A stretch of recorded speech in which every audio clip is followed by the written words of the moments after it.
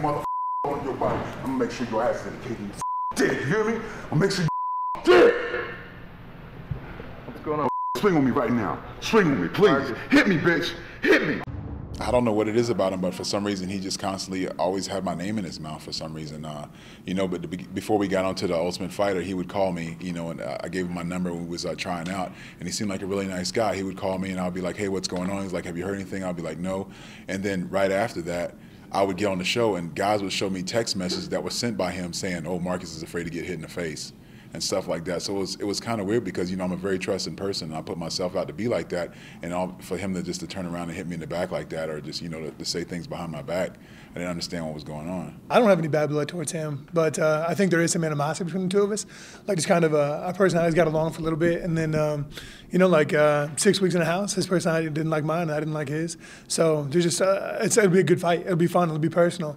So it'll be fun to get in there and throw him, whether we end up on the ground or end up standing up and putting each other to sleep.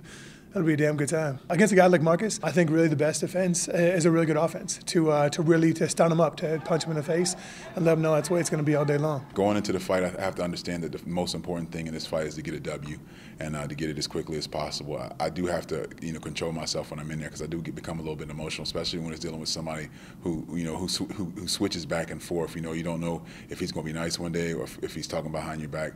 It was really difficult. And actually, when I was at home and the first episode came on, and I was sitting there watching with my wife and my kids, and actually hear him come on the show and said that I would be an easy win, his first win, that my head's a big target and he would just punch me in the face. It was kind of tough to deal with that at that time, because I'm like, why didn't he just say that then, and why didn't he ask me to fight me on the show? I'm not that type of guy who's going to stay on the outside and try to box with somebody.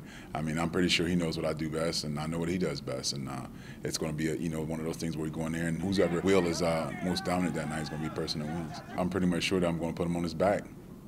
You know, if he can stop me from taking him down, then, you know, more power to him. But until then, he's going to end up on his back. My arms are longer than his, so I'm not, like, the reach is negligible. I'm not worried about that at all. And I've been training with one of my jiu-jitsu coach, is a 6'5" guy. Training with Dan Christensen, who's, you know, 6'7", 6'8", very good at the ground. He's been walking around 280 something. So I mean, his reach, his ability to stretch. If we get on the ground, a grapevine, I'm comfortable in all those situations. I think either he's going to get knocked out quick, or you know, or somebody's going to get tired and finish it up. That's what I think. I don't think he's going to go 3 rounds at all.